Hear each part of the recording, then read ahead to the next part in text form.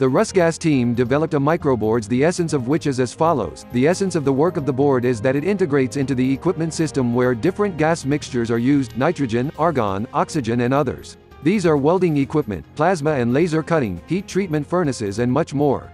Our microboard works in the same link with the flow meter and gas quality analyzer. The equipment operator will enter the following data into the PC, which products and in what quantities are planned to be manufactured. System will analyze the data entered, gas quality and average. It will give the result, in what quantity it is necessary to order one or another gas. Order can be made in manual or automatic mode. This is stated on the company's official Twitter. Subscribe to our social networks and send us your news. The news release partner Stex.